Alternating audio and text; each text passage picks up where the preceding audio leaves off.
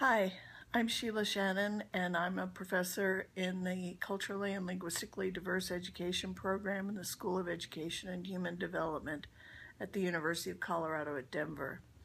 I have taught at UCD for over 26 years, and as the name of my department, Culturally and Linguistically Diverse Education, suggests, is my work and my teaching is around language and education, and specifically the education and learning and development of bilingual learners. In the U.S., that is, generally speaking, children of immigrants or immigrants themselves. And that's been true throughout the history of the United States, unless the immigrants come from English-speaking countries. Language is uniquely human, more so than any other biological feature of our beings. Some would argue that other animals can communicate, and there is more and more evidence from the world of animals such as whales and dolphins, primates, or elephants.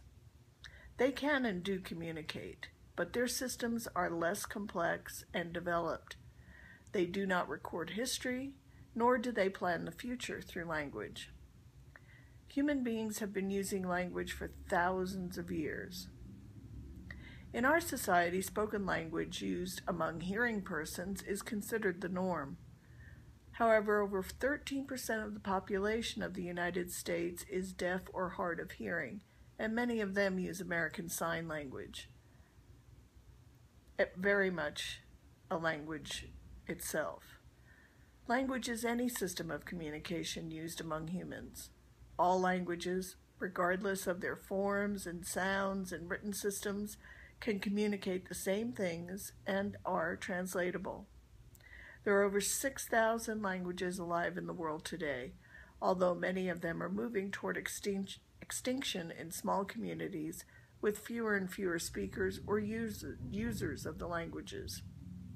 A few languages like Irish, Welsh, and Navajo are experiencing revitalization in their communities.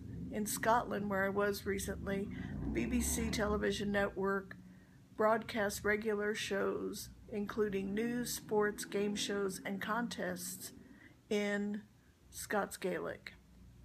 Catalan shares the region of Spain in Barcelona with Spanish.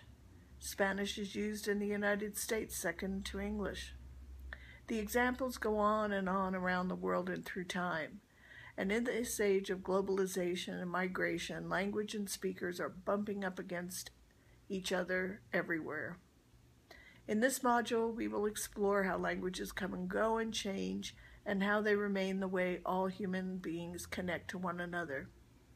For us educators, it's all about teaching and learning through language and cultural communication.